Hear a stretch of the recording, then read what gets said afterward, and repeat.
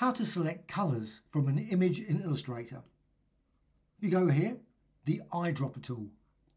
Press I. And you can go over here and you can then click. You'll see the colour there in the swatches panel. Go right side and new swatch, or go down here to little plus. Click there and then click OK, and it's added there.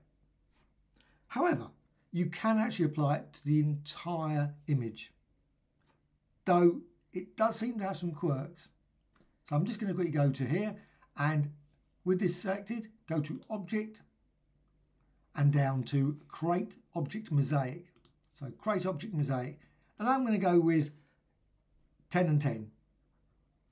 You could go with 30 and 30. However, it does seem, and I might be wrong, and you might please put in the comments below if you've observed something different, but when you go to 50 and 50, it does seem to ignore certain colours. It just doesn't seem to include them.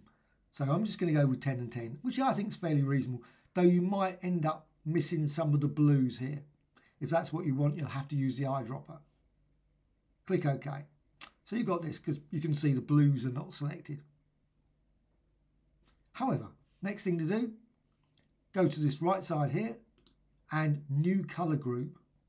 So new colour group and selected artworks. I'm going to go with this, swatches for tints. Click OK, and there it is. They've all been added to your swatches panel, and now you can use them. Hope you found this tutorial of interest. Any questions, please let me know in the comments below. Thank you much.